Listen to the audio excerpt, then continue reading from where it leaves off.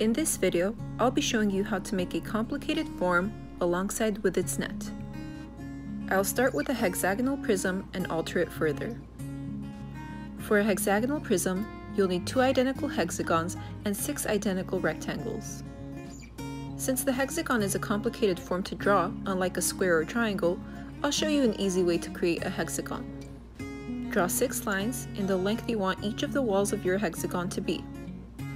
Then arrange them into a hexagonal shape by connecting each of the ends of the lines together. Mark a dot where 2 of the lines meet and connect those dots. Since you'll need 2 identical hexagons for your prism, cut out the first one and trace it alongside an empty spot on your paper, making sure you leave a little bit of room for the additional pieces. Now create the walls of your prism. These are each created by a rectangular shape. For the size of your rectangle, one side should be equal to the length of your hexagon's wall, and the other should be the desired height of your form. Draw out your rectangle and cut it out, and now you can use this rectangle to trace identical rectangles alongside the walls of your hexagon.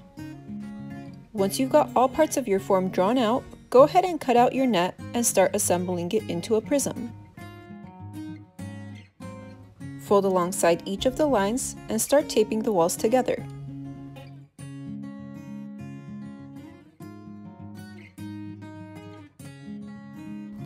Now you can start altering your prism.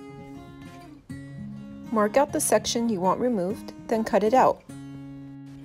Once you have that section cut out, you want to cover up that hole with another piece of paper. Grab a scrap piece of paper and tape it onto one of the straight sides of your cut. Fold that piece of paper over the empty space, then use a Sharpie to trace alongside where the prism meets the paper. Cut alongside your traced lines, and once you notice the shape covers the open space accurately, tape it into place. This new cutout is called a facet. Create as many facets as you'd like, adding interest and individuality to your form.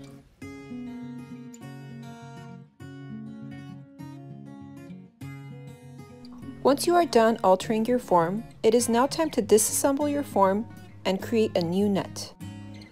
Mark one of the sides of your form as the center and create notches to the walls it's connected to. This will give you a guideline for how to flatten out your form. Wherever you see a notch connected to the central piece, you'll know not to cut away at that fold. Once your form is disassembled, it is now time to figure out how to create a net that takes up the least amount of space. The goal is to reduce the net with the least amount of negative space in between so that the least amount of material is used. As you can see, the prism took up a greater amount of surface area when it was initially disassembled, and with a few adjustments, the new net has condensed into a much narrower section.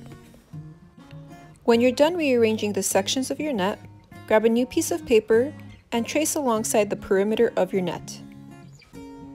Also, fold alongside each of the sections, tracing alongside each of the folds located on the interior of the net. Once you've got an accurate tracing of your net, reassemble your form.